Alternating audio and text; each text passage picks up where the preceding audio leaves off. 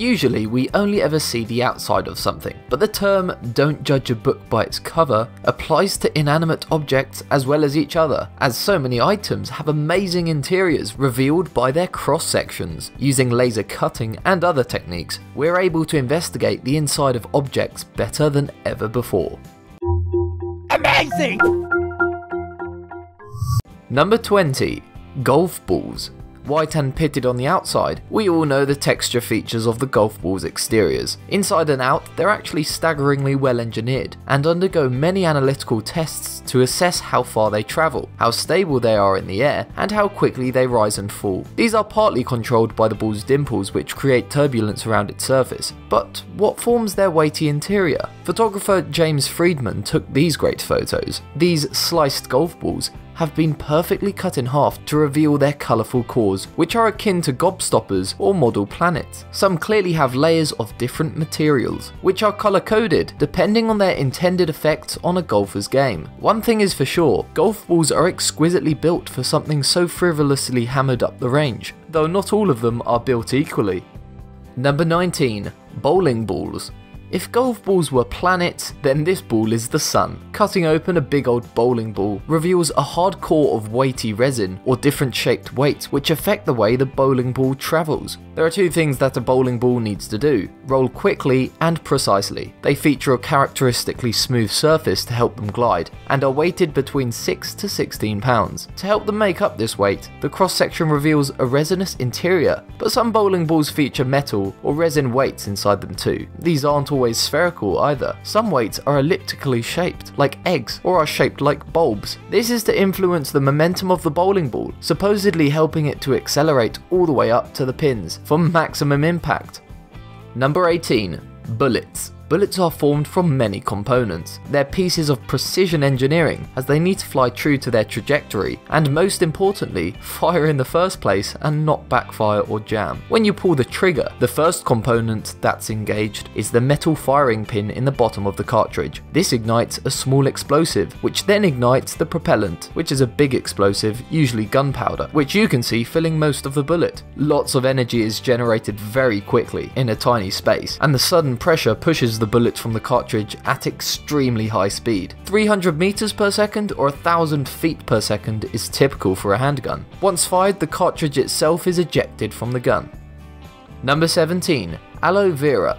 This plant has been used medicinally for thousands of years, and when you see its cross-section, you'll realise why it's so soothing when you get a sunburn. It's a type of plant called a succulent, and this cross-section illustrates why. It's full of some awesome gel sap, which can be rubbed on wounds or rashes to soothe them. Number 16. Camera lens. Here's some more mechanical intricacy. This cross-section reveals that a camera lens is an astoundingly complex bit of kit that comprises of many interlinked lenses that move in tandem in order to focus light onto a camera's film or digital sensor. Number 15.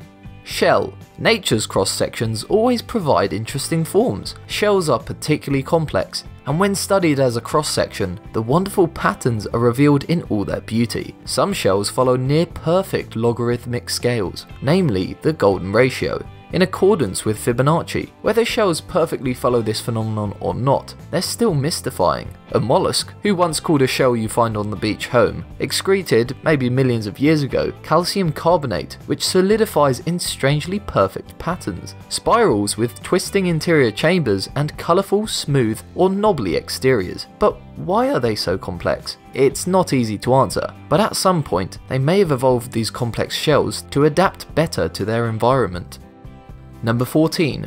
Jawbreaker. They're rock solid and have a rocky, banded interior, where the multicoloured layers of sugar stack up to form these mammoth-sized sweets. This amazing cross-section reveals the gobstopper's sugary coloured layers. How beautiful!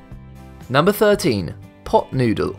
Cutting an unassuming food packaging to reveal its contents often shows how little you actually get for your money. This pot noodle contains a couple of inches tops of pot noodles. Okay, it's still a snack and a kind of tasty one at that, but it's a big pot that misleads you into thinking you're getting a big meal when actually you're just getting a small amount of noodles. Number 12. Zippo lighter. a small little device. Zippos have been around for ages and have a classic look when you take their interior in a cross section. They're tried and tested and are made in the same way now as they ever were, with a wick drawing fluid up from a reservoir to where it's ignited with the flint. Number 11. Tortoise skeleton. Want to really behold nature's complexity and beauty? The logical way is to go and cut a tortoise's skeleton in half, of course. Tortoises and turtle shells are extremely strong and encase all of the animal's vital organs. From this cross section, we can see how the shell is essentially an extension of the ribcage. The stronger outer layer is fused to the ribcage and connected to the tortoise's vertebrae. This is why you should never pick up a tortoise or turtle by the sides or top of the shell, only ever underneath to support its skeleton. Number 10. Stem. This time we have a microscopic cross-section, incredibly detailed and colourful. It reveals the complexity of a plant stem, the main component of a plant which supports it and brings nutrients up from the ground. There are a few different cells in a plant stem, but there are two main ones, which you may recollect from school, named xylem and phloem. They both bring up nutrients from the stem, but xylem are actually primarily dead cells that form the hard core of an adult stem, whereas phloem are still living, flexible tubes. Number 9. Plane. It's not just small things that humans have cut in half. This cross-section reveals just how much storage there is beneath your feet as you're flying on an airplane. Some of us love flying and some of us hate it. Whichever camp you're in, this cross-section may or may not help you appreciate the structural integrity of a plane. There really isn't much metal separating you and the outside, but don't worry, plane testing these days is absolutely brutal. For example, most wings can flex an amazing 90 degrees. Number 8. Lock and key.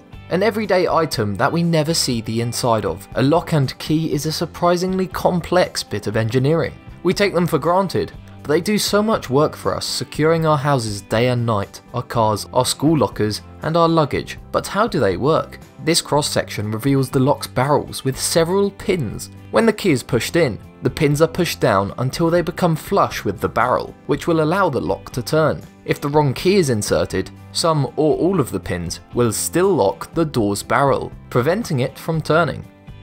Number 7. Toothpaste. Ever wondered how the stripes in your toothpaste don't get mashed up? This cross-section reveals all. Well, most of it anyway. It reveals that firstly, the stripes aren't coiled up inside the tube, but instead, the tube contains one big core of striped gel and paste. When you squeeze the tube, this large cylinder of paste gets forced through a smaller tube and compacts. This is based on a branch of physics called rheology, which deals with the complex flow of liquids like gels. The different gels in toothpaste have identical flow characteristics, which means the whole tube flows as one, even though it's forced through a hole. Number 6. Cruise ship. Ships are sometimes lengthened by cutting them in half and adding a cross-section into the middle of the boat, and then they're, of course, welded back up to be watertight and strong. This is what you're seeing here. They're incredibly large, densely packed vehicles that can weigh hundreds of thousands of tons. This particular ferry was lengthened a huge 75 feet by adding a cross-section into the middle of it. It might have been a lot of work, but it's still cheaper than a new boat. Number 5. Grey owl. Owls are big birds. Their feathers are very thick and densely layered, and they have big round heads with big eyes. Shed all of the feathers though, and an owl may not look so majestic and wise, but instead small and scrawny, resembling a chick. To be fair though, all birds would look similar to this if they didn't have feathers, and you can really see the dinosaur in them, from which they originally evolved. An owl's plumage is dense and well layered. It definitely looks warm. It's like having a coat a couple times thicker than your actual body. Number 4. Gas station. Okay, they didn't get some giant excavators and diggers to cut up a real gas station. This is just a model, but an interesting one at that, and I bet you'd never considered just how much gas lies beneath our gas stations. Beneath where you stand at the pump lies an enormous reservoir. Now that explains why these things cause such massive explosions in movies. Number 3. Fireworks.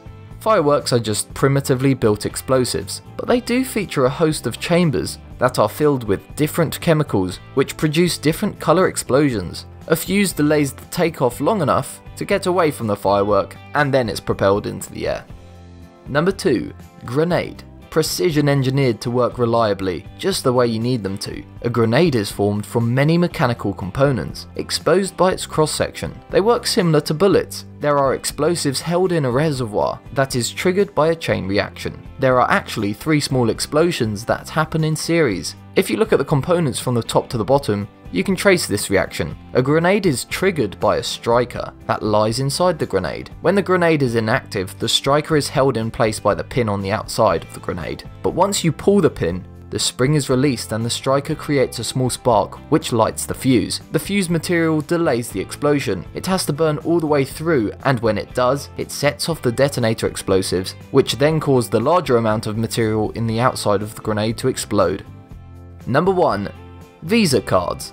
This is something that is well and truly taken for granted, until you run out of money and really appreciate the power this small card has over you. They sit in our wallet day in, day out. It might seem like they just contain a chip, but don't forget the card strip too. That lies below the chip, within the card's slim interior. There's more metallic circuitry here than you'd guess, as Visa cards aren't just plastic after all. There's certainly some extremely cool cross-sections here. Which cross-section did you think was the most interesting? Leave a comment down below to let me know. Also, if you enjoyed this video, please make sure to subscribe, clicking that bell icon to stay updated.